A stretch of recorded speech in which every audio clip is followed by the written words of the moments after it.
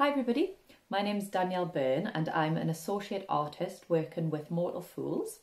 I'm also a playwright, mainly in children's theatre, and I'm a theatre facilitator as well as a writing facilitator.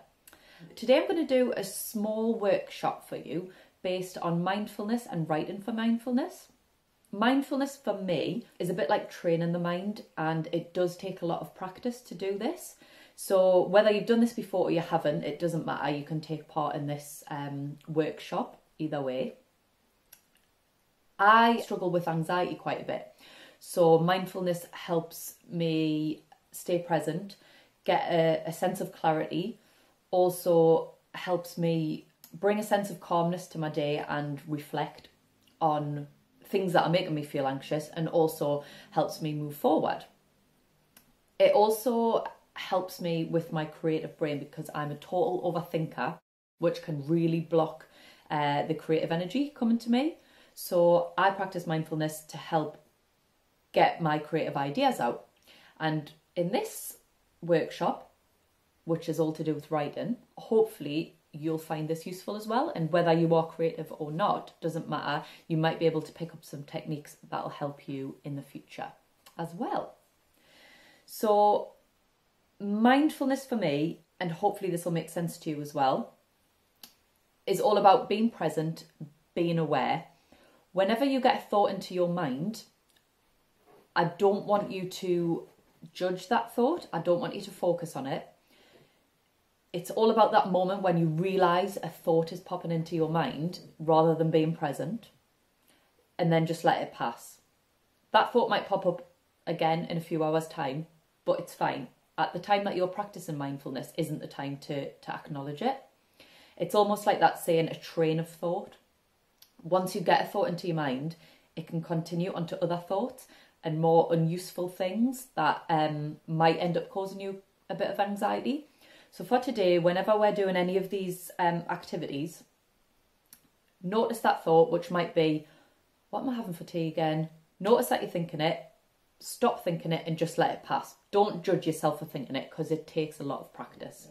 So hopefully you'll enjoy this workshop today and find some ideas or activities that you can use in the future too.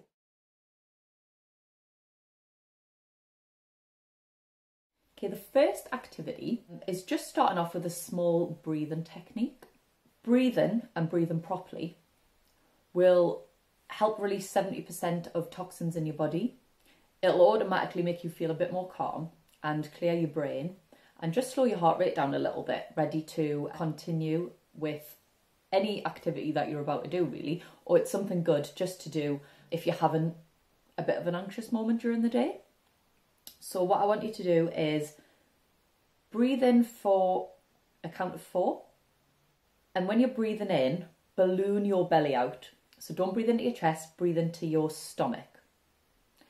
After you've breathed in for a count of 4, I want you to hold it for a count of 4. And then breathe out for a count of 4. And you're going to do that 3 times. And once you've done that, the activity that we're going to do is, you're going to continue on from these sentences. And this is just for yourself, once you've done your breathing, just to feel a bit more calm. And I want you to continue on from, my mind is most busy when. My mind is most calm when.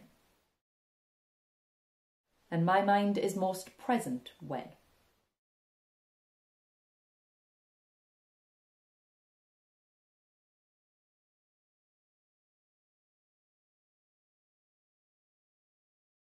Okay, so the next really simple technique that we're going to do is a short body scan that I'm going to read out to you, and you can find a nice space in your room and just potentially close your eyes just so you can focus a little bit more.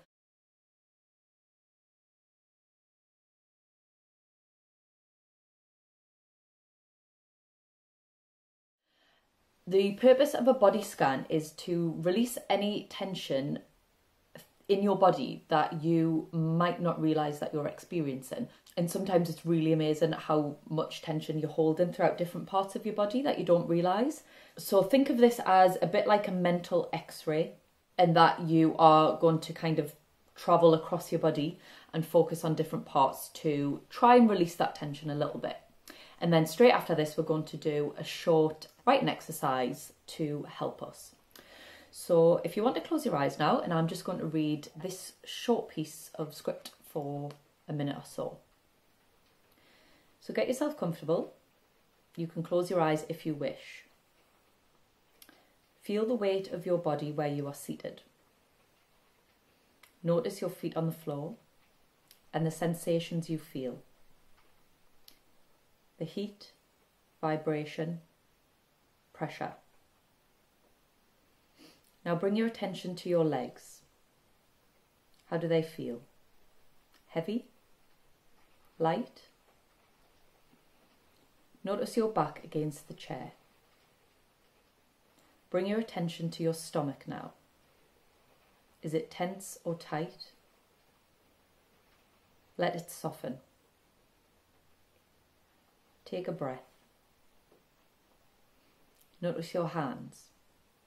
Are they tense or tight? See if you can allow them to be soft. Feel any sensations in your arms. Let your shoulders drop and relax. Now notice your neck. Can you feel any tightness? Try and soften your neck. Pay attention to your face, your jaw, now your forehead, and let all of these muscles soften. Notice your whole body present. Take a breath and open your eyes. Okay, so hopefully you feel a little bit more calm and relaxed in the body, and that should benefit how you write next with this task, and can also help you tap into other emotions or other senses in the body.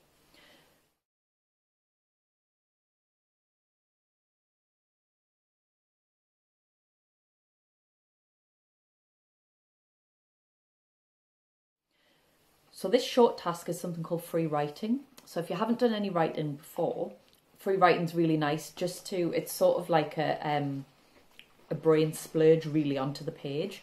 So I want you to continue on from the sentence, I notice, and just take about 3 minutes to let your pen flow across the page.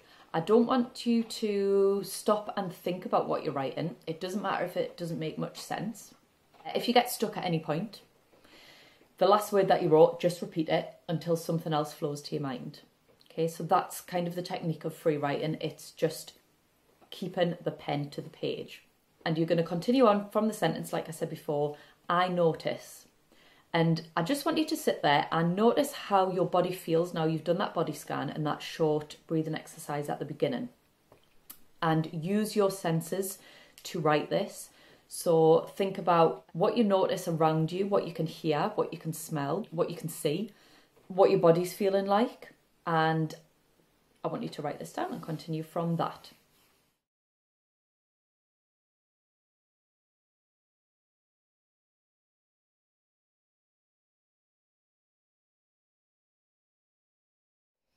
Okay, so the next exercise is more based around writing. And it's quite an easy way of creating a poem or doing creative writing based around your experiences. And it relates to mindfulness, mainly in a way to help you reflect and practice gratitude. Although mindfulness is about being present, it's also about having a positive attitude, a positive mental attitude, and focusing on everything that you're grateful for in your life. So when you do this next task, I want you to keep that in mind and see how you feel after it. So all I want you to do is draw around your hand as the first step. Then step 2, I want you to think about everything that your hand has done or does. And I want you to write down the sentence, this is the hand that. And for the first step into writing, into developing this, just list things. And it might be really, really simple things, such as eating breakfast. So this is the hand that holds my spoon that eats my porridge in the morning. It might be something a bit more elaborate. So think of all the places that you've been, for example, travelling. So think of places that you may have gone to and the experiences that you've done. So it might be that you've swam with dolphins. But using that experience, think exactly what your hand did or your hands did. So it might be, this is the hand that splashed the waves in the Mediterranean Sea over the dolphins that swam by me. So try and be really specific with how you're doing your list, if that makes sense. So it could also be really simple day-to-day things that you do that you're feeling grateful for. So, for example, this is the hand that holds the brush that brushes my daughter's hair every morning. When you're doing your list, try and think of all the things that you are grateful for in your life, big or small. And you can leave it as that, leave it as a list, maybe scatter the list around the hand that you've drawn on your page or inside the hand. Or you can turn it into a bit of a poem using this is the hand that at the beginning of each sentence, and then you fill in the end of the sentence as you go down. And hopefully it's something really nice and personal that you can keep or share with family and kind of just make you feel a little bit more reflective on your life and all of the wonderful things that you've done or are doing.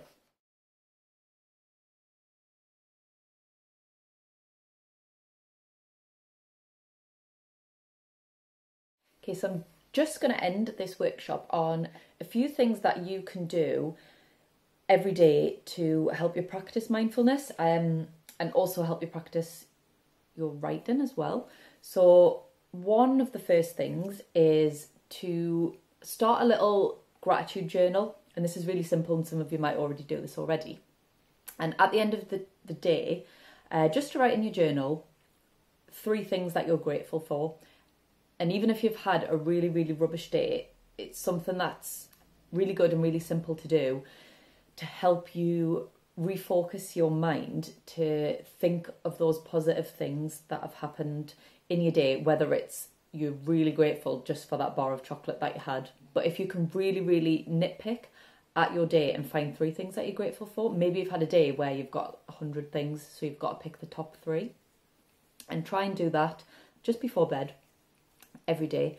And it really kind of sets you up nicely for a positive sleep. And the final thing is to take a moment every day to have a mindful drink, whether it's your morning cup of tea or coffee or just a glass of water. And while you're drinking that drink, try and stay as present as possible. So notice what it tastes like, how it feels in your hands, the sensations that you're feeling when you drink it. Is it hot? Is it cold? How your body's feeling. So do a bit of a body scan as well as you drink it. And it's just a couple of minutes a day to try and practice really being present and focus totally on that drink. And there's something really nice about that. So hopefully you've enjoyed your time with me today and learned something or kind of advanced some skills that you're already trying to develop in mindfulness. And I hope you continue to practice. Thanks very much. Bye.